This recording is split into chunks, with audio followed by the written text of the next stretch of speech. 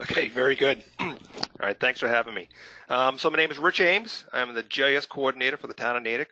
We started flying back in September of 2016, right when the new Part 107 rule came out. We started flying right away. So I'm going to kind of go over, how I talked my boss into letting me fly and what we had, the hoops we had to jump through to make it happen. So let's next slide, please.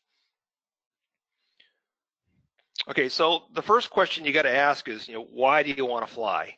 Why are you putting a drone up there? Why are you collecting imagery, or why are you collecting video? And that kind of drives what kind of license or legal authority that you're going to have to obtain. If you're just flying for fun, there's a whole set of rules that are just for that. If you're having trouble sleeping at night, you can go read House Resolution 302 and the FAA Reauthorization Act of 2018. And that basically covers all the things that you can fly just for fun in detail. If you want to fly to make money, so it's any kind of compensation, right? If you're getting, a free dinner at a wedding, for flying the drone, that's considered a commercial operation. If you're flying for business, if you're flying for a real estate agency, that's commercial operation. If you fly for a town, that is considered a commercial operation. And then the last one is basically schools and institutions, which have this concept called a certificate of authorization, which is essentially you set up your own flight rules in coordination with the FAA. And it's a massive process. It's essentially you hire a lawyer and you go through this back and forth. If you love bureaucracy, the COA is where you want to be. So that's kind of step one, right? Obtaining, why do you want to fly determines what level of legal authority you need. For most of us here on this webinar, it's going to be Part 107. That's the easiest thing for individual pilots to go out and get that authorization to fly commercial. Then once you decide, why you want to fly, now you got to start, matching equipment up to your mission. So that determines, the type of drone that's going to be up there, the type of equipment that you're going to need on the drone, and the sensors, which include cameras or videos or multispectral sensors. And again, the camera drives the drone, right? So what kind of camera you want or what kind of video capture you want drives how big or how small or how complicated the drone is going to be, whether you're going to need multiple operators, one person to fly it, another person to operate the camera, right? And then you got all this data, now you got to do something with it. So you bring it back into the office, and these are all things you need to think about ahead of time, because we're talking videos, we're talking very large multi-gigabyte data sets, and sucks up a lot of room. Storage is a lot cheaper than it used to be, but it still takes up a lot of space, and you got to have a home for it. And you got to figure out a way of, what the procedures are going to be for how you get the data off the drone and into your computer systems, into your storage systems, where a way where you can get that and share it with your group and then process it. And then processing also involves, what are you doing with the imagery? Are you just making videos for happy snaps of, of the parade through town, or you're actually flying subdivisions where you're gonna need to have some mapping software like Drone to Map or Drone Deploy, some of the free ones that are out there. Let's see, and then the last thing is analytics. Once you have these images, what are you gonna do with them? So you have it, you've created a product, you either have a mapping surface or you have some sort of 3D model. What are you going to do with it? So the organization or disseminate it to the public. So again, things, when you start sharing image sets this large, you start getting into the data stream issues with external platforms. So again, all these four things you got to kind of ask up front, and these will be the drivers of what kind of license you need, what kind of drone you got to get, what kind of hardware and software you need, and then what are the procedures in place to get this stuff out to the public. And then you got to come up with a cool logo so you can brand your imagery. All right. So anyway, so now I'm going to get into our story for the town of Natick, or how I talked my boss into letting me fly. Our town, like a lot of towns, we have two of these gigantic water towers. They're 4 and 5 million gallons each, and the Commonwealth of Massachusetts requires us to inspect these things once a month. So not normally required, putting up a ladder on the side of it and sending a guy up there. Now in the good old days, we just kind of slap a ladder on a truck and do whatever and just get up there and check it out. But there's obviously lots of issues with with putting ladders on sides of buildings. According to OSHA, falls are the #1 cause of death. in occupational hazards, and ladders are the #1 cause of fall. So anytime you can remove a ladder from your operation, that's a risk removal, and that should be an absolute win for your management. And again, 4 months a year, our reservoirs look like this. So it's just not something you're going to want to put a ladder against.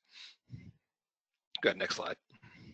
And then if you do it the right way, then you start getting with third-party vendors. It gets expensive. It's time-consuming. It's just not something you're going to be able to feasibly do on a monthly basis, on a regular basis. So with our program, once a month, I go fly the 2 reservoirs. I take pictures of all the hatches. You can zoom right in and get the serial number on the padlock if you want. And then we have a time-stamped, geolocated image that says, on this date, at this location, this hatch was locked. Here's the proof. So that was a win. The boss said, sure, go ahead, go get the drone. Next slide, please. Okay, so legal requirements for commercial operations. So what we're under, for most people, there's now 100,000 pilots in the United States that are flying to Part 107. And basically, it's a 60-question test that you need to take at the FAA. If you already have a pilot's license, you can basically take the test online and you get a certificate on top of your license. If you don't have a license, then you have to go to the center and take the test, and you get a separate certificate that enables you to fly commercial. The license is good for 2 years, and then you got to renew it every 2 years, and it's a 40-question test on renewal. And like I said, it's a lot of the questions on the test are common sense, but you have to know FAA lingo. You have to be able to read a VFR or a sectional chart. You have to be able to read a weather chart. So there's definitely specific information that you need to do. You cannot go into that test cold. For commercial operations, each of your drones needs to be registered with the FAA. That registration is good for 3 years, and it costs $5 a piece. And the drone registration must be shown on the outside of the drone. You can't be on the inside on a battery anymore like it used to be. That was a change just this year. And then when you're flying, the basic license is just, daytime VFR, which is, nice weather, over nobody and over no moving cars and you standing on the ground. Everything else basically requires a waiver. If you want to fly at night, if you want to fly over people, if you want to fly from a moving vehicle, there's a waiver for that. And you apply for those, and they last for a certain period of time. Good. Next slide. And basically, Rich, so what you're saying is the closer you get to an airport, different restrictions may apply? Oh, absolutely. Yeah. There's a whole, for most of the country, to get outside, the urban areas, it's pretty much all uncontrolled airspace, and you can basically fly up to 400 feet. You get into more urban areas, basically any airport that has a tower under Part 107, you need to get authorization to fly. And there's different ways to do that.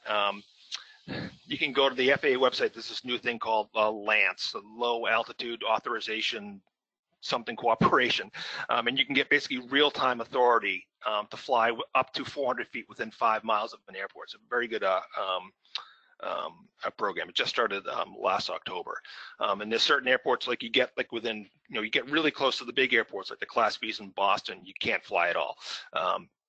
But there are ways around it. And again, like I said, that's for commercial license. For recreational licenses, you can't fly within 5 miles of an airport without prior approval, or you need to be flying in a recognized flying field, but that doesn't really cover us. So, okay, so a little bit of the cost breakdown for when we bought back in 2016. We went with the DJI Phantom, which is kind of a prosumer level.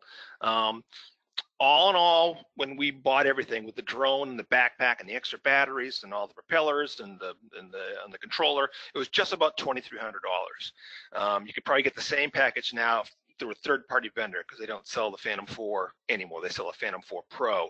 You could probably get the exact same package for under $1,000 now. So for relatively short money, you can get a very capable drone up and going and flying, and creating professional products, either with mapping. Another really important thing, when you're flying, and if you're going to be flying commercial and you're going to be flying for your organization, you got to make sure that you have your insurance rider ahead of time. We just assumed we were covered, but the insurance companies have been very quick to throw a clause in there saying does not cover unmanned operations. So you got to make sure you get that extra rider on there for your insurance, or you will not be covered. But it's important because you're one, broken propeller away from a very, high-profile accident. So most of the planning software on the computer that comes with the drones is free. Like I said, the DJI stuff has a lot of flight planning software, so you can basically fly around a point, or you can fly a grid over a point, depending on what kind of flying you do. There's more advanced sets you can pay for. Once you process the imagery, basically if you want to turn all those individual shots into a map, then you're going to need another piece of software. We use a native Esri drone to map, which does a fantastic job for our purposes. That costs about $1,500 a year for a subscription, but there's also free ones out there like Drone to Map that have a limit on size. Let's see, other costs. The exam itself is about $150. So total upfront cost about $4,000 and $1,500 a year, because there's no fuel in this thing. It's just batteries, and hopefully, assuming you don't crash it, you shouldn't have any repair costs each year. Just a reminder, real quick, for everybody: if you do have questions over the course of this, just make sure to answer them or ask them. In the questions box. We're going to go over them at the end of the session. So if there's something specific to your department, or if there's something that you just have that is unanswered as we go through this, just make sure to fill in those boxes. Thanks. Okay. And just to briefly mention, we purchased another drone last spring. We got a unique H520, which was a hexacopter. So that means 6 motors instead of 4, and able to basically swap out different camera payloads. So we had like a telephoto lens, a wide-angle lens, and even a small thermal camera. That was about $7,000 all in. So again, and then they kind of go up from there incrementally for your price point. So you can easily start spending, $20,000, $50,000, $100,000 on these things if you want. Go ahead, next slide.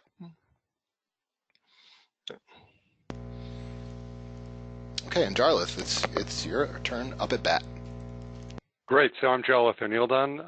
Like Jordan mentioned, I'm the director of the Spatial Analysis Lab at the University of Vermont. We got interested in drones after we got hit with Tropical Storm Irene back in 2011 and realized that traditional remote sensing capabilities didn't give us a good way to do damage assessment. So since that time, we've had a wealth of experience. We've probably got about $380,000 worth of equipment, over 700 flights, a bunch of licensed UAS operators. Very proud. Unlike the rest of the country, the majority of our pilots here on campus are women, and increasingly we've been working with organizations to look at how they integrate UAS into their operations. And hopefully today I can share some of our experiences that'll give you folks some insights as you move forward on this magical journey into UAS. Next slide, please. So some of the key advantages of UAS, and I want to put this in context of if you took your remote sensing class in college like I did 20 years ago, or maybe even 10 years ago, a lot of that revolves around spectral imagery and these types of things. When it comes to drones, we really need to dial in and think about what are the key advantages of them. Number one, flexibility, right? So you can just get out there and fly at the right times, and that's really crucial. Maybe you're looking for a particular kind of species. You may not need a super fancy sensor if you can just fly when that species greens up, or catch that flood at the exactly right stage. Spatial resolution, right? No matter what aerial imagery you have, you're almost guaranteed that a drone can get higher spatial resolution. You're not going to map your entire town or county with a drone, but for areas that you need to go in and get detailed imagery, drones are really unparalleled. Temporal resolution, the ability to go out and hit a site over and over again, particularly useful for things like compliance mapping or change analysis, those types of things. And finally, the cost savings, right? Your ability to either run the program in-house or pay a contractor to go out and image a small area that would cost you a lot more if you're going to satellite or aerial imagery providers. Next, please. Some of the key components that we consider for programs are, number one, your policies and procedures. Rich did a very nice job giving the lay of the land for the legal requirements. You want to also think about your organization, right? What kind of training does someone need to have before they operate a system or sensor? What kind of metadata and retention policies do you need to have, right? You also want to make sure you have your drones and your sensors, right? And are they the appropriate drones, which we'll get into in a little bit, for your type of application? operations.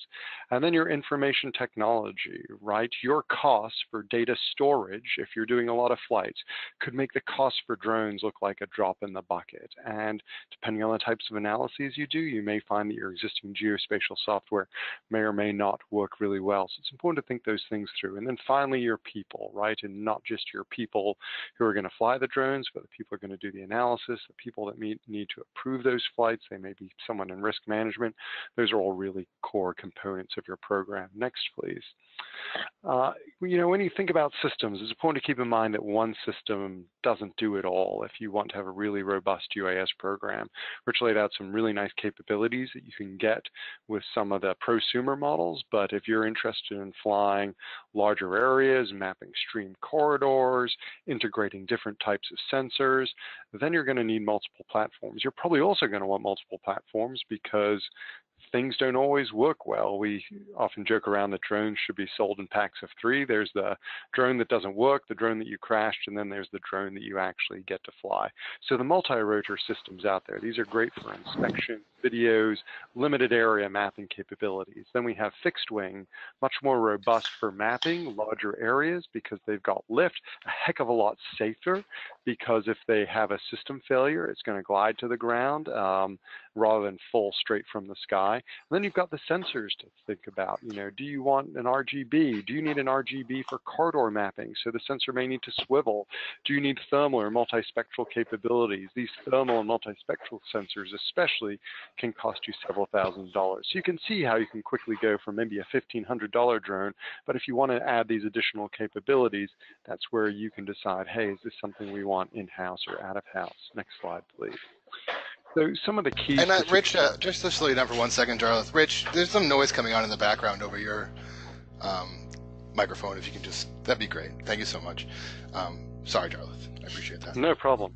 Yeah, so some of the keys to success that we see out there. First of all, if you're in government, right, tracking and accountability are going to be pretty important, right?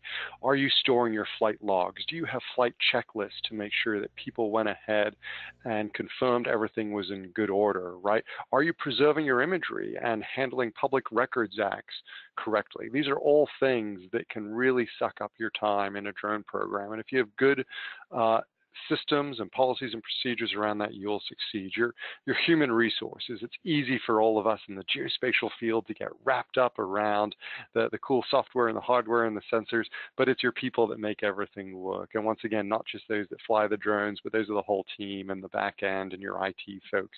And your information technology, like I said, is not something to neglect. Drones may be small, the areas that you're flying may be small, but you can go out and do a bridge inspection, and one that we we ended up producing 11 gigabytes of data, right? And that's for one bridge, right? Point clouds and 3D models and all these inspection photos and thermal, et cetera, et cetera. So you can really create a lot of data very, very quickly. And if you want to back up and retain that data, you want to make sure that you budget accordingly for that. Redundancy, really important. Like I mentioned, things go wrong with drones, right? Do you not just have backup drones with backup propellers, extra batteries? If you're flying with laptops or tablets, maybe one of those fails in the field, or perhaps an upgrade invalidates your flight planning or flight tracking software. It's always good to have multiple ones of those as well. And then really, really important, right? You're going to collect all this great data out there, and how do you make it accessible to the people who make the decisions out there? And I think that's what's great about something like MapGeo, right? To make it easy for people to access the wonderful geospatial products that you are generating from your drone data. Next slide, please. So your approach, and I think one of the decisions is, do you want to do this in-house or do you want to contract it out? And you may in fact want a hybrid approach, right? Or you may want to do something like we do with a lot of organizations. We come in and we help them get their program started, and then they get off and running, right? So in-house, I think especially for key tasks where you need to get out there and you need to get out there quickly, having that in-house capability for, fire, police, accident scene reconstruction, and some basic basic capabilities, but then maybe it comes to something fancy like multispectral, or perhaps you need precision mapping. And that may be where, you know what, gosh, the cost of getting these systems would be into the 6 figures, and it's just going to be cheaper for you to issue an RFP for those. And when you do those, just keep in mind to think about specifications for your products, just like you would any other geospatial product, and not only ask for the final deliverables, but also think about having the original data in case it needs to get processed at some time. So I think next slide, and we're turning it back to Rich for some of his great examples. Perfect. And yeah, we're definitely going to jump back. This is Jordan once again, right before Rich jumps on, and show you how an in-house program can be run and the benefits within that. And Jarlath is very careful to point out that there are risks involved, but at the same time, there are a lot of things about drones that make them easier to fly these days. It's not all litigation and doom and gloom stuff. It can be done well. So I hear Rich now coming up, and we'll show some examples from the town of Natick. And Rich, you can take it from here. Okay, very good. All right. Thank you, Jordan, and thank you, Jarlath. So here is our very first subdivision that we flew back in, this is October of 2016, right after we got our drone. And at this time, I had no idea about how even that drone to map software even existed, or even how to do a corridor flight. So we had the drone about a week, and I went out there and I flew this subdivision, and this is about, if you squint there, you can see that's about 40 images that I basically flew by hand. I stood in that cul-de-sac there, and just kind of flew a basic grid and grabbed those 40 images, and then basically brought the images back into ArcMap, and I was trying to stitch it together myself, and this really wasn't working by hand. And then I talked to one of our Esri reps, and he said, "Oh, you should try this drone to map thing." So I tried that and got that, and then was able to pull it and bring it into Map Geo. So now you can share, right? Our most recent imagery for the entire town was from 2015, and now here we got the subdivision that went in, just that year, and we're able to share it right away, because I know it's going to be a long time before we get to fly the entire town again. So we're able to put these images right in. So next slide, please. Again, so this is from our 2015 imagery. Again, it's a large subdivision that went in near downtown. This is a former paperboard site, so you can see the kind of the chaos that is the construction. And then next slide. And here it is done. And the nice thing is you have a little more control over how the imagery looks. When you're flying an entire town, you get kind of this base, kind of washed out, good even image of the entire town. For photogrammetry purposes. But with these smaller shots, you can kind of boost the colors a little bit, and you can make the image look nicer, and it makes it easier to heads-up digitize this. So this project is done, and we're updating the GIS with all these the parking layers and the sidewalks, and you're getting the building footprints in. This makes a big difference timely-wise. Next slide, please. And again, this is that same subdivision now in the Map Geo website. So again, you can bring it in as a layer, and now we can show this, to our residents, so it matches the existing. And we're also going to see an overlay real quick on the next slide of here the zoning overlays that were created specifically for this subdivision. So now people can see, these are smart growth overlays that were basically voted for at the town meeting, allowed this paperboard site to be developed, and now they can see, as near real time, as technology allows, the subdivision that was created and how the overlays interact with it, and you can see how it just lines up perfectly with those buildings here. So it's just a nice, real quick feedback to the residents of the town. Next slide. And this is a new salt shed we had put in over at our sand pit. And the reason we flew this is because this is right near. There's some sensitive wetland areas right nearby, and there's also our Zone 1 wellhead protection areas are nearby too. So we needed to show that this structure was not basically in in that wellhead protection area zone. So again, very short period of time, less than 15 minutes in the field, we can fly and get this very, very accurate representation of the pavement and the structure, and again, share it right out with the boards and committees, on the conservation system. Here's the building, it doesn't impact the wetlands, it does not impact the Zone 1's stop bothering us. So. And this brings me to another point, and is if there's other departments that you have questions about, feel free to answer them. I mean, to ask them in the questions box. We do have questions coming in right now, so just be patient. We will get to them, I promise. But at the same time, if there's anything that's more specific to you that you're wondering, just go ahead and fire away. Yeah, and I think you'll find, if you start a drone program in your town, the word will get out quickly, because we started just within the water department, but then in a very short order we had the police and fire and planning and conservation and the senior center and the schools knocking on our door, to utilize the drone to create some mission stuff. We have some more examples of that coming up. So good. Okay, and this is an engineering example. We've been doing this a lot lately.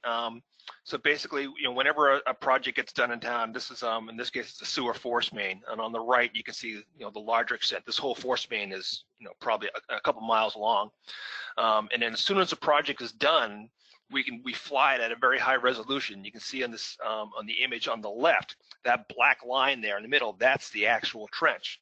So a year from now, or never, if we never get the as-built from the company, and after this road's been repaved, we'll know exactly where that trench is. And if we do get the as-built, we can compare it. They said the trench is here, and we can bring up this imagery. It's geo-reference. It's a 1-inch image resolution, and with the ground control, we can say, no, the trench is actually over here. Here's the photo. So it's a great feedback, and our engineering staff has been very receptive to this. Good. Next slide. All right, here's a fun one. So this was a case in the northern part of our town, and this resident had basically permission to do some site clearing and do a little bit of the demolition of the property, from the conservation commission, from the building committee. And the next slide. They did that instead. They clear cut the whole thing and just went to town. You can see that on the bottom there, that lake there, that's actually Lake Contituate, which is part of the state park. So he built a dock on the state park property. He got into all kinds of trouble. This is a $125,000 fine this guy got. So as far as I'm concerned, it paid for the drone program forever. So I can do what I want. And we will make these slides available for everybody as well after the presentation. And okay, we use it for, like I said, the police were one of the early adopters, or one of the early interests in the drone program outside of the water department. So in our town, the Boston Marathon goes right through it. So during the event, we'll bring the drone down onto the race course, and we'll do a live stream back to our emergency operations center, just so they can get a real-time feel of what's going on. This is like peak crowds here, right at 12 o'clock in Natick. And then we capture the event, and then we live stream it. So that's been a big plus. Go ahead. And then for marketing shots, fall and springtime in New England, it's really pretty. So we fly around the town and get all kinds of shots, basically promoting the town. So those are fun, and we take a lot of good shots. Good. And then we used to, anytime you can get a cooperation with the school department, it's a plus. Sometimes municipals and school sides don't play well together, but this was a great collaboration where they had a solar project where they put solar panels on the roof of all their schools, and now they can show off. I can put the drone up and get the kids up there holding a little sign. The sign down there says, Natick loves solar. So it's just a win-win. So we're giving them something, they're getting something out of it. Everybody's happy. That's actually my elementary school that I went to when I was a kid. And then this was done as a demonstration, but this was an actual accident scene in Natick. Where basically I went out and flew the drone the next day, did my own ground control, and you can see on the lower left side, the resolution that's possible. This is literally like 2 centimeter resolution imagery, and you can see the paint marks that the accident investigator team did. That's actually a Jersey barrier there that got broken in half. But again, this kind of time stamps and basically records forever the accident investigation, because these paint marks and the tire marks aren't going to last very long, but this now preserves it forever. So great, and that's a great use for any 911 emergency folks out there. We're touching that a little bit here. Yeah, and also it's important before we set over the Jarlath that you get those understandings ahead of time with the police department, because you don't want to be getting called at 2 o'clock in the morning or 6 o'clock in the morning on some Sunday morning to go fly. You know, you want to make sure you got some kind of understanding of what the labor's going to be and who's going to be on call to fly the drone. So again, discussions you need to have ahead of time to make sure that everyone's on the same page. Right. Good. Thanks, Rich. I think those are just such great examples. We've seen so many of these sort of worst case scenarios or horror stories out there where a town buys a drone and it's a $50,000 drone that someone sold them, and then they have someone without a license flying it and no clear objectives, and it turns out they're in controlled airspace. And I think for everyone on the webinar to see a program that's been really thought through and focuses on the end users. And I think what's also really nice is that, in Rich's case, it falls under GIS, right? And at many state agencies, sometimes the challenges that we see is that it gets implemented to the air people, and they're very much focused on the safety and security of the airspace and may not always be thinking about many of the downstream things that I've been talking about, like the IT and the analytics and those type of stuff. I'd like to share with you some of our experiences on UAS operations and applications. So next slide, please. Rich talked a lot about these inspection operations, and these are primarily done with these quadcopter systems. They can be very easy to do with some of the consumer models. You just want to fly around a bridge. However, as soon as you want to get under a bridge, then you're going from a $1,200 system probably into something that's well over $10,000 because you need gimbals and fancy cameras, and also the skill needed to just fly a drone versus fly a drone under a piece of infrastructure, especially if you need to get up close in some of these areas, varies greatly. And drones can really aid you in a lot of infrastructure applications, but do keep in mind, they can't get the hands-on activities, and they may not even be able to access certain spaces. So you don't want to scrap your entire maintenance program until you fully tested out your drones, and try to think of drone technology and how it's going to integrate with your existing operations, which I think is what's so great about Rich's examples, rather than simply replace those. Let's go to the next slide. But now let's get into what we do. We're the Spatial Analysis Lab. We're mapping people. And for geospatial products, and what you see from Rich's great examples there, is generally this sort of 5-step process there. Because when you go for mapping, a lot of this stuff is automated, and in some cases it can be click button. Now, experience really matters, and you don't want to go and fly the most challenging landscape out there before you've tested these. But with some very simple off-the-shelf technology, as Rich showed you, you can generate some wonderful products. So number one is flight planning. 2, actually get out there and do the flight operations. Then we have what's called the photogrammetric processing, right? That's where we take all these images, stitch them together to make not only orthophoto mosaics, but some of the other terrain products that we'll show you. Then, of course, we want to turn those data into information through analytics, and then dissemination, right? Products like MapGeo, how can you get the data into the hands of your end users? Next slide, please. So, very important part before you get out in there and fly, right? Think about your checklists, and checklists are looking at a product like before you fly or air map. Hey, am I allowed to fly in this location? Sometimes there's a lot of weird and interesting helipads or seaplane areas or tiny little airports out there that you may not be aware of. And so make sure you have clearance, and that you don't need approval for a system like launch, or maybe just calling the helipad. Do you have all your equipment, right? There's nothing worse than going to the field without all your gear. Mission checklists can help with that. Are your systems functional? A good checklist, just like a pilot will use in an aircraft when you board a plane, can be very useful in just going through some basic system checks. Hey, are the propellers free of scratches and cracks? Is the camera operational? All these things can set you up for success. Roles and responsibilities. Who's your lead pilot? Who's the one who ultimately has authority? Who are the observers, right? If you need to secure an area because you're not allowed to fly over people or moving vehicles, do you have folks posted with their signs? Those little checks are important not only to ensure success, but in the case of any type of legal issues, proceedings, or questions about how you operated, you've got documentation on that. And then finally, thinking about metadata, right? And saying, hey, we were at this location at this time. So if someone calls and said, hey, we got a complaint about drones, and you can say, here's our records of when and where we were flying. Next slide, please. Post-processing. So digital photogrammetry has revolutionized how we can take individual images collected from a drone and stitch them together into geospatial products, whether you're using drone deploy, drone to map, or Pix4D, which I believe is still the engine behind Esri's drone to map, Agisoft. All of these programs make generating these products very, very easy. They do require a considerable amount of computing resources, so you may have to decide, if you don't have a fantastic workstation with good CPUs and RAM, hey, maybe this is something we use some of the cloud-based solutions out there. And so programs like Pix4D, if you buy a license with them, they also give you cloud-based processing, which is pretty cool. Next slide, please. Let's take a look at the analytics here, right? So there's just so much you can do with your drone data, and as I'll show you in a little bit, right, it's not just imagery.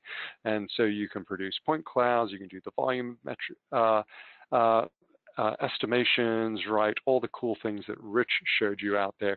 Just keep in mind, small area, but you can produce massive amounts of data. So you may think, hey, I'm just going out and flying, 50 or 100 acres, but turns out that your existing geospatial software may not be able to handle the point cloud for that very well, and you may find out that sort of LiDAR-specific software packages may work better. So once again, just keeping those things in mind and thinking about your program from end to end, not just about the drone and the sensor.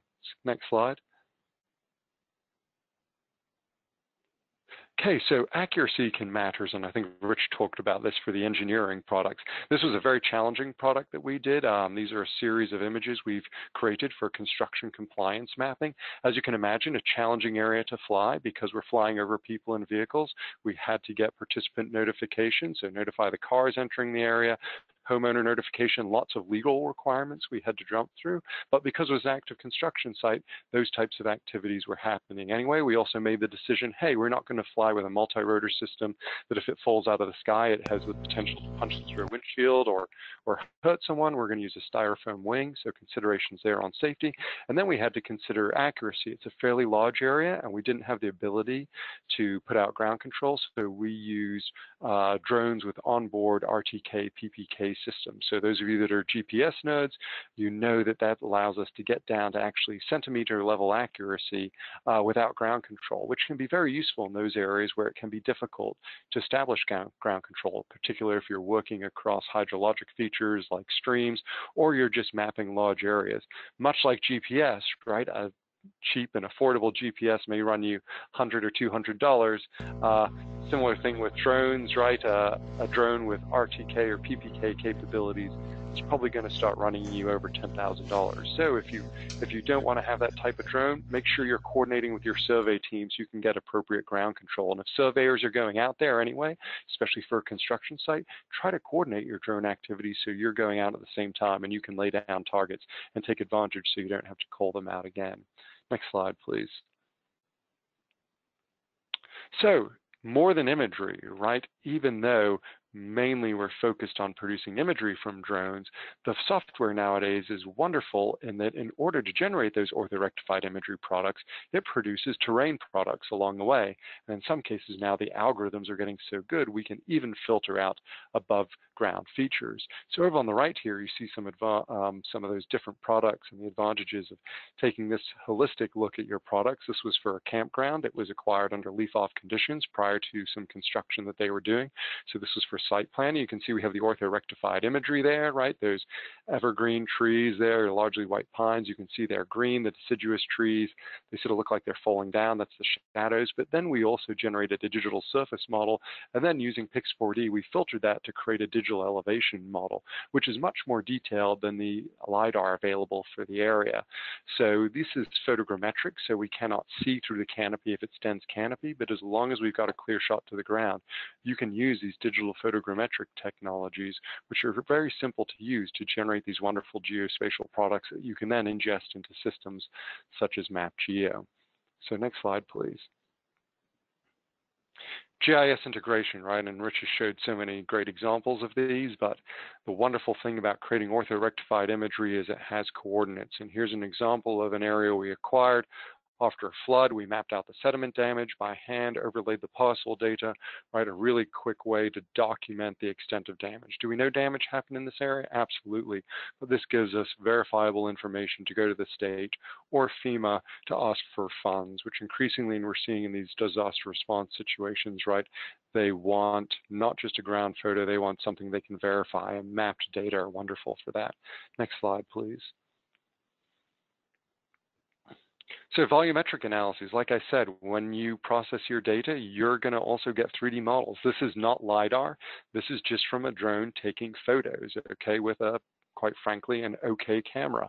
Okay, this was a contaminated soil pile at a area in Burlington, and what we did there is we flew over it, we built a 3D model, we took the digital surface model, we did a plane through it underneath to flatten it out, subtracted the two, and we're able to get the volume of that very, very quickly with about 15 minutes of flight operations and then about another 45 minutes of processing. Particularly useful, especially in disaster response situations, maybe a road washes out and the area is hard to reach. Next slide, please.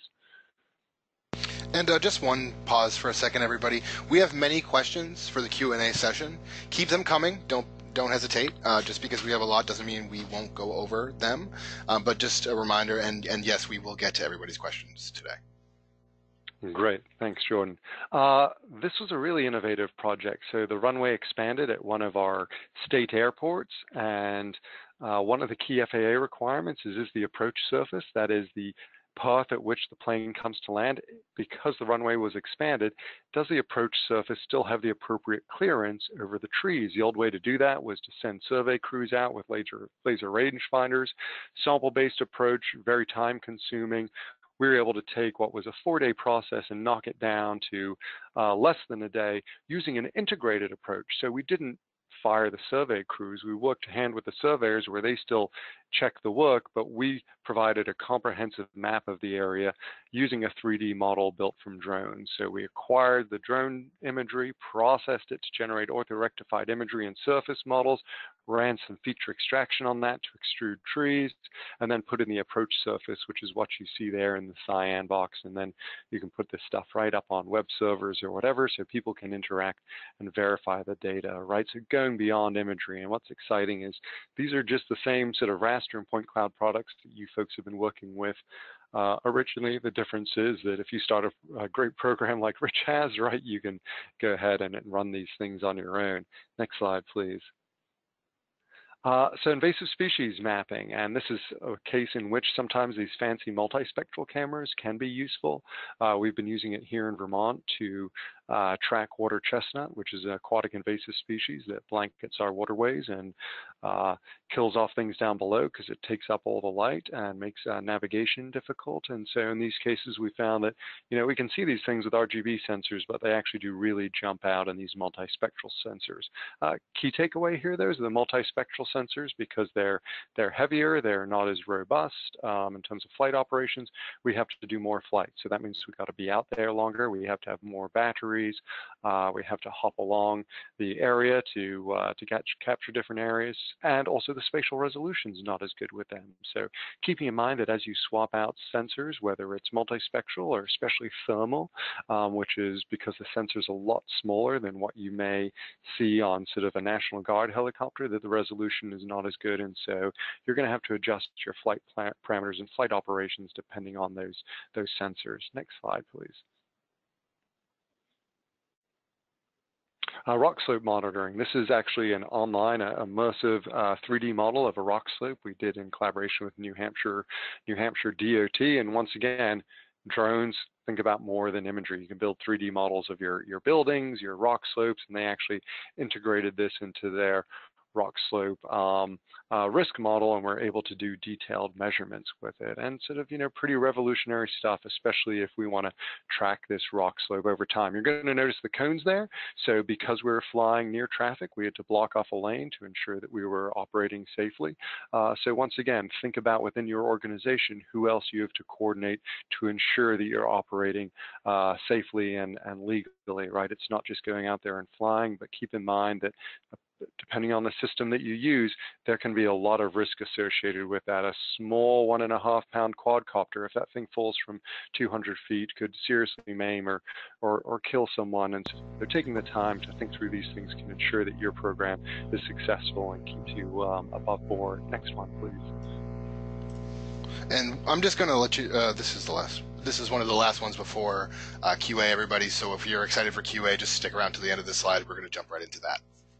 Yeah, thanks, Jordan. Historical preservation, great way to create digital 3D representations of valuable structures like this covered bridge that may be exposed to risk and destruction. And if you need to rebuild it, now you've got a full 3D model that you can generate from like a 15-minute drone flight and a couple hours of processing there, right? Maybe it's not, this model's not being used now, but down the road it could be useful. And next slide, please.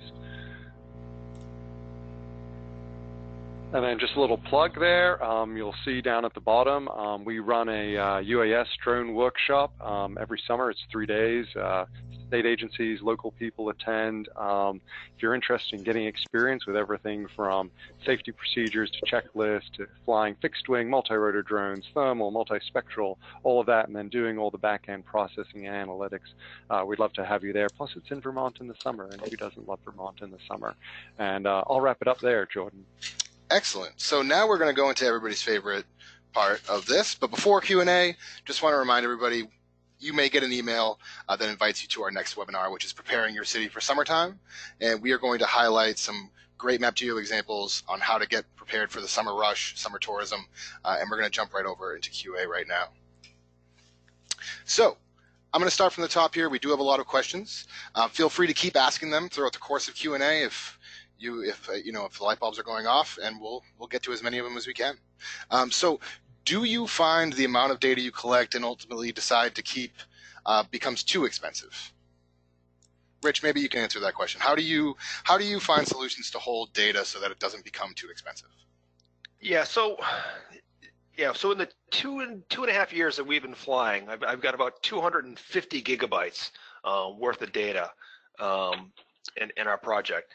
So our IT people are pretty good at spinning up new storage spaces. So we've got a new server now that can hold up to a terabyte. Now that's an expensive machine, and the terabyte's nothing to sneeze at, even today. But storage hasn't been the issue yet. I think when you really start getting into storage issues and size issues, when you try to push this stuff online, then you really got to be thoughtful. Like, again, another plug for MapGeo, but how you pushing this data out there, because it's a lot of data, and it's definitely something that needs to be considered. Good. Great. No, so we have another question. I'll make a case for preserving your original data. So sometimes the software that you're using, Drone to Map, Pix4D, whatever, the algorithms improve, and you may notice areas where you processed in the past and maybe didn't get great products, and then a month later we've had this situation where a new release comes out, and so the fact that we preserve the original data was really valuable in those cases, but it does add to your eventual storage costs. Correct. Great. And so that, just to answer another question that kind of dovetails through that, can images be used, captured at scale? It depends on where you're displaying them, would be the answer. I see the images are all from above. People are asking if there are practical point of view views that you use that we have found helpful. Yes, we have.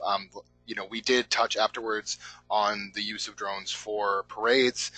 There's also video, like Rich said, there was a live feed.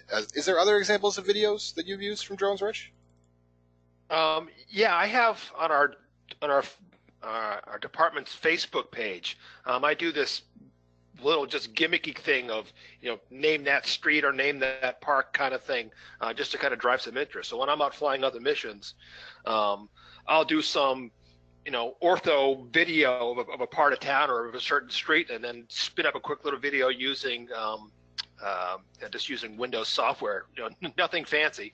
If you look at native GIS on Facebook, you can see some of the examples, and that gets some good exposure to us. Awesome. And again, I do a lot of project shots too, kind of before and afters, like for what the selectmen want to see and what the boards want to see. Again, this kind of that bird's eye view shot. Here's the project area before. Here's the project area after. Great. Perfect. I hope that answers your question. So the answer is a definitive yes, and that's great. It's great to see people marketing as well with drones. So next, will we be making the slides available? Of course, yes, we will. I'll make sure to have a link to the slides in a follow-up email to anybody that attended. We'll also have the recording available for this. So if you want to show this to other people, we certainly can have the recording available as well. And so that answers the next question, will the webinar be made available? Yes. Do we ever use drones for interior spaces, inspection of huge pipes, indoor spaces, etc.? Rich, I know you have brought the drone inside of the water tower. Maybe you can tell a little bit about that story. Yeah, that was we haven't done that yet. That's basically the next time they do that, the water tower. I definitely want to fly the inside of it. And the nice thing about flying indoors, all the FAA rules go out the window. If you're flying inside of a covered structure, you can do whatever you want. But definitely there would be some value to basically build a 3D model of the inside of the water tower. I think that would be beyond cool. So. Gotcha. And just to let everybody know, drones don't typically have sensors for the top of them. Usually it's for the bottom or the sides of the drone. So again, speaking to some of the examples we talked earlier about inspecting bridges, that's part of the reason for the skill of flying, same as flying in a field house, or in this case, flying in a water tank. So I have a next question for Jarlath, actually. At what point does ground control become necessary? Ground control becomes necessary as soon as you care about the accuracy. So even when we're flying with our RTK, PPK drones, very expensive drones that offer on the book 1 to 3 centimeter accuracy, the only way we know we're achieving that accuracy is at least if we have some reference points. And so anytime you're not happy with sort of the standard offset we see in most imagery is 1 to 2 meters, without ground control, then you want to move to that, especially if you're concerned with making vertical measurements. So in vertical measurements, regardless, even if you're flying with RTK or PPK, you're going to want to have ground control because the vertical plane is a little bit tricky to do from imagery alone. So try to think about, once again, integrating with your survey crews when at all possible. And this is where I recommend not thinking of drones as just a standalone technology, but hey, there's someone going out to the field already to collect some data. Send the drone team out with those folks. Excellent. And that, I hope, answers that question as well about ground control. And so the next question we're going to jump to is, do you have a set of documented general steps that can be used to create a drone program? Do either of you have that? I'm sure Jarlath does. Can you speak a little bit to that? Yeah, we do. Some of the stuff that you have on, I think this presentation will guide you there. There's no, I think, standard set of things that governs every single organization because your needs are gonna vary. But those key things that we mentioned here, right, about thinking about your people, your training, your policies and procedures, your IT, all those things are going to be very, very important. And feel free to reach out if you need more details, or if you'd like to come up to our workshop in August and get hands-on experience and see how we do things here. Excellent. I guess if I could just chime in a little bit.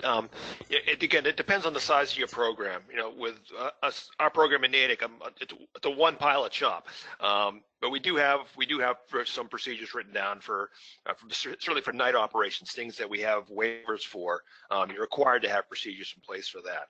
But as your program grows, you definitely need to have written procedures. And again, I talked briefly about that certificate of authorization, which is, again, that's basically a gigantic written procedure for your operation. Good. Perfect. So yeah, it can definitely scale depending on the size of organization, is what I'm hearing. And just another question. We're going to jump to the next question regarding photogrammetry. Yes, the use of ground control is to increase photogrammetric accuracy. So I have another question here. This is a longer one. I live in Florida and I have an in-house drone program. It is my understanding drones were not allowed to be used in code enforcement due to property rights, and the FAA does not allow flying over people not related to the mission. How was your case able to use drone imagery for this? I'm assuming that means for the parade for the marathon. And was there a permit applied prior to the violation in which in the drone use clause? So that's a lot. Yeah, so talk about so two for the marathon, we had permission from essentially from the FBI to fly for that one because they had a no drone fly zone over the entire route. For the violation, it was a supplemental piece. There was already a court case in place, and there was already a hearing in place. So they were looking for supplemental information, and basically that image of the before and after of the site being cleared, it was a slam dunk. I do not use the drone on a regular basis for for code enforcement or for looking for people's pools or new decks or anything like that. That's not what I want the drone to be used for. I want it to be a positive for the neighborhood, not big. And if I can add to that, Jordan, it's important to note that the FAA does not govern any privacy issues. If there are privacy, that's at your level. But whenever I talk with departments about privacy, I say, what's your policy against aerial mapping in your state or your county already? You're already using aerial maps. You can swipe your credit card and there's dozens of satellite companies that will gladly sell you imagery. Tell me how the drone program is different. If it's a mapping program, it's no different. If it's a video program, then it's different because you are doing surveillance where you can see people moving around and get at intent. And so I'd really think about how it falls into those things, right? And chances are within your municipality, you have police officers with body cameras and license plate readers, and look at how those technologies are being governed in terms of personally identifiable information. Great. Well, then I hope there's another nugget actually in that question, and it's are you able to prosecute? I guess the answer to that would be no. This is just supplemental imagery. So we're going to keep going through these questions. Feel free to keep asking them as well. A couple more about sharing the PowerPoint. Yes, we will. Can we get more information on the 3D modeling process? Yes, we will reach out probably after the webinar about getting more information about the 3D modeling process. But what I can say just right off the bat is drone to map is very important as we drone to map. And Rich, could you talk a little bit more about maybe other solutions besides drone to map that you could use for 3D modeling? Actually, no. Drone to map is still the one that I've used, and I can speak to that. It's very easy. Basically, you put the imagery in, you put your ground control in, and it lets you know how good your ground control is fairly early in the process. And as long as you have enough processors and time, the results are spectacular. And we can talk a little bit more about that. Oh, sorry. Yeah, and I can add to that if it's helpful, Jordan, on some of the other packages out there.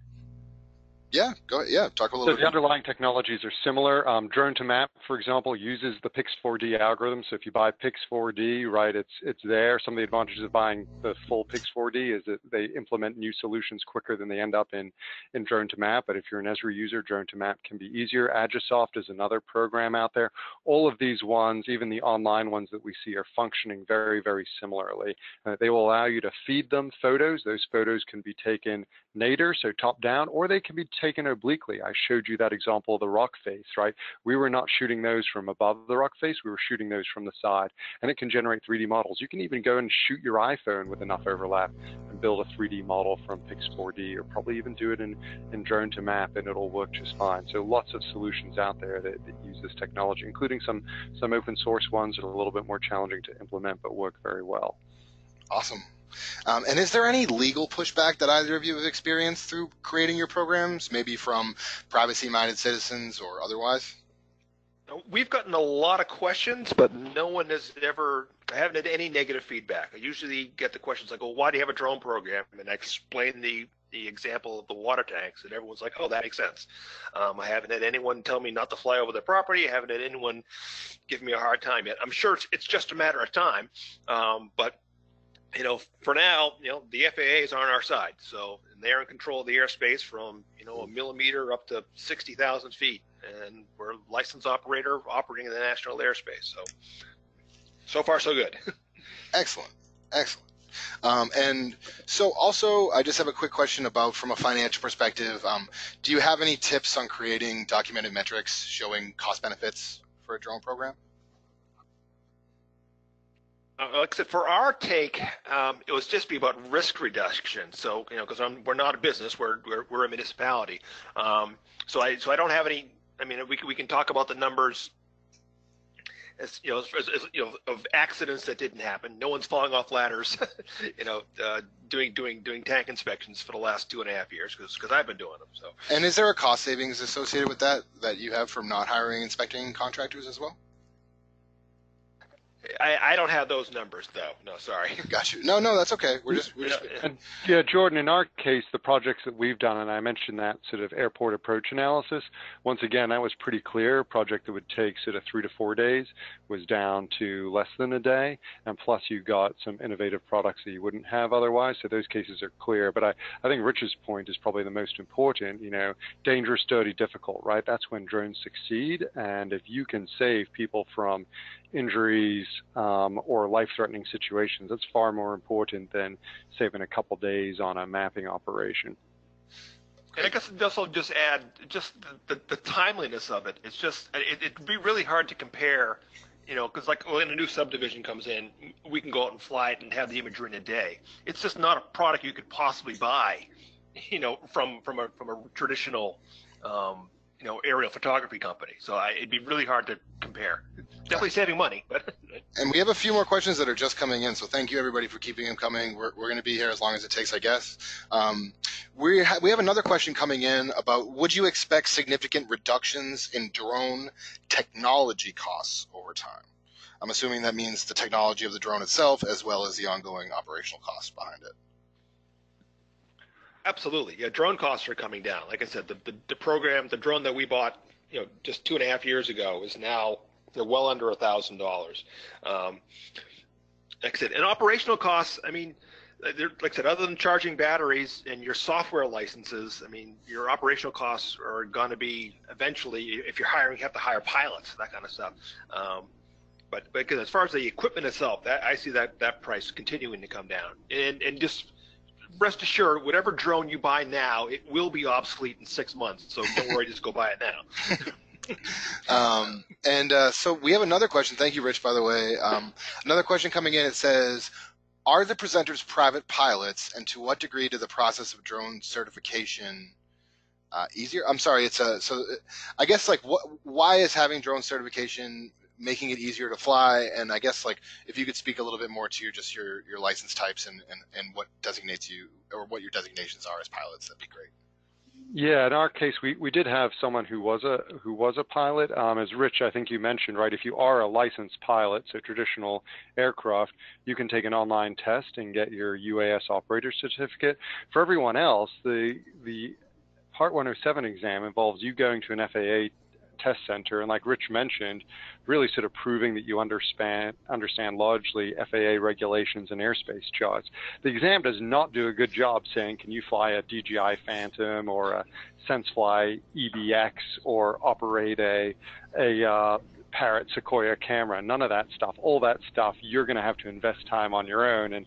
And Rich, you can give me your perspective, but I would argue that those types of operations, especially when you get into the fancier equipment and operating in more challenging situations, is far more time consuming than going out and taking that test. That exam is really that piece of paper that allows you to operate legally. And of course, if you were using your own drone that you got as a birthday present, not for any municipal activities and not for any commercial enterprises, you wouldn't even need a license.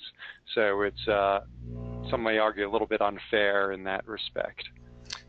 Yeah, I'll agree with Jarlath there. That the test has nothing to do with all really about risk management and situational awareness. But it's an important piece is getting some, what I call, thumb time. You get some muscle memory into your thumbs so you can fly safely. And that's, you got to do that on your own. There's nothing in the FAA test about that. And just to speak to that a little bit, we have some feedback. It's not a question, just saying that DJI Phantoms are very fun in sport mode. So that's really good to know. And yeah, definitely, yes, they're not super hard to operate. I just went to a drone workshop this past month, and everybody in the class very competently drove these drones. And just transitioning a little bit to a question now, are there any good, and it dovetails actually perfectly with what you're saying, are there any good study guides for the pilot certificate? I'll jump in quick. And the FAA site, again, FAA.gov. /UAS, they've got a pretty good guide there, and I think it gets you probably about 80% there. Because I'm not a pilot, but I used to have some flying experience back when I was in my 20s, and I used that guide, and with that information plus what I knew, from 25 years ago, I was able to pass the test. So that one, that's free, so that's pretty good. And there's lots of ones that you can go pay for, but just buyer beware. There's a lot of fly-by-night stuff popping up now. Get some recommendations. And do your research, or go to Jarlis's class up in Vermont. Yeah, I would agree. I think the FAA guides are the way to go, and save your money for the other stuff. The other stuff I think requires more time and experience. It's the flight operations, the checklist. Thinking about how you're going to implement this program. It's very easy to get wrapped up in the front end things, right? Because you've got to have that certificate in order to fly. But I think your time invested in those other things is money much better spent, whether it's coming up with us or going to a Pix4D training or drone to map training, online training, whatever you do. That's really where you're going to turn your data into information that, like Rich has showed you, leads to a successful program. Perfect. Thank you for adding that as well. And we do have some more questions. I am going to make probably a last call for questions. We're going to answer everybody's questions, but just they keep coming in, so we're just going to make a last call, I think, to respect everybody's time here. The next question that we have is, I was wondering more about the ROI of getting your own drone versus simply contracting out for a capture service, and then there was another question that goes along with that. It's what's the range of cost for a contractor versus doing it yourself. I think we should probably just talk a little bit more about the amount of times that you're going to use or think you're going to use drones independently for your own use versus contracting out, and maybe you two can speak a little bit more to that as well.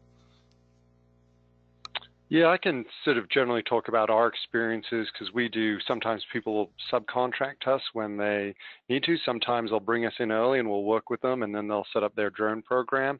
But I think it's really looking, like you said, Jordan, are you going to be doing the flights on a regular basis with this platform? And do you have the expertise needed to make that happen, right? And the cost that you're going to need to invest in outside of the platform for your time to study, to take the test, to do training flights, all those things could cost you a lot more than the drone and Pix4D or drone to map, what have you. So keep those in mind. And if you're not willing, or you don't have the time to invest in those because you're so tapped out with other stuff, then you probably want to go to a contractor. And then you want to think about, if you need really accurate imagery, if it's a construction site and it's got to tie in with CAD diagrams, do you also have the surveyors that can go out there and capture those? Or then are you managing an RFP to get some surveyors so that you can go out and fly, right? And then it may be advantageous to contract it out. And then I think finally it's like, do you have the specialized equipment? Maybe it's thermal, maybe it's multispectral, right? Maybe you're flying an area where it's difficult to put in ground control, so you want a drone with RTK. Then you're getting into drone systems that can cost into the tens of, or maybe even hundreds of thousands of dollars, and it may be more advantageous to contract that stuff out. And I think it's like in any situation, right? You could probably go out and collect data on your own, and it's just seeing if you have the time to invest in the process it takes to get your program set up and established, because Rich has had tremendous success, and it sounds like you've had a lot of support, but I think you could imagine maybe your municipal government is less supportive, and you could be tied up heavily in bureaucracy and looking at new policies and regulations, and in that case, you may want to just contract it out to a licensed operator who doesn't have to deal with those situations. Great. Yeah, I'd have to agree with everything there. With our program, I'm just flying, town and natives. It's that very first question: why are you flying? Right? Why do you need the drone imagery? How much drone imagery you need? Those are going to be the driving questions to decide. Is this a one-off project that we need to grab this, this new rail trail in town, or we really need this as part of our infrastructure, asset management tool? And then you want to be more thinking about doing it in-house. Right? Perfect. I think that explains that well. And I did get a little bit of a pushback on the drones becoming obsolete after 6 months. I guess what I have to say about that is, an iPhone 8 can still satisfy all your needs, or a Pixel 2 can satisfy all your needs, but rest assured the Pixel 3 will come out, the iPhone 10 will come out, so just go ahead and grab that drone. Yeah, I guess, I probably overstated that. We still, 2.5-year-old Phantom 4. We still use that all the time, and it still does a great job. It just Mhm. it doesn't mean that we're on the Phantom 4 Pro Max now, or whatever the heck it is. And the Phantom 4 is no longer made, even though it's only 2.5 years old. So that's all. Great. Well, I still see a ton of attendees here, so I would like to take this time just to thank everybody for joining us today and how drones are enhancing, this is actually supposed to say municipal operations. And thank you just once again for taking the time to listen to all the different ways that municipalities can use drones. And if you're not from a municipality, you can still use drones as well. If you have any more questions, don't hesitate to reach back out to me. Same email that you got before, jfrazik@appgeo.com. I will also make sure that you all get my email after this webinar. So once again, thank you. And is there anything else that you guys wanted to mention before we end the call? No, just thank you. Thanks for having us. That's great. Perfect. Yeah, thanks. And feel free to reach out if we can help you. And good luck, everyone. And if you do go down this road, safe flying. And thanks, Rich. Just real pleasure to see such a successful program. What great examples. Thanks again, everybody. Have a great day.